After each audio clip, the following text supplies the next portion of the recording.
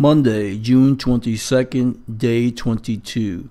Before I begin today's program, I'd like to state that I have good friends who are Hasidic Jews and also a rabbi whose temple I have worshipped at several times. And the final point I'd like to make is that I am not anti-Semitic.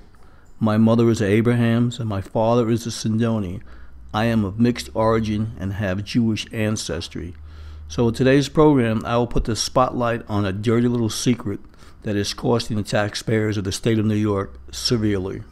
A little known fact is that there are over 1 million Orthodox Jews living in Brooklyn, and more than half of them are receiving public assistance. Their wives is known as the welfare moms, with an average of 5 children.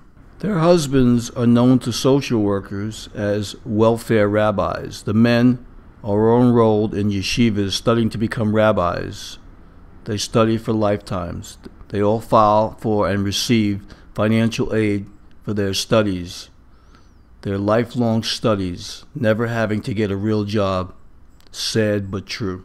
And somehow they are all awarded dual citizenship and can freely come back and forth into our country.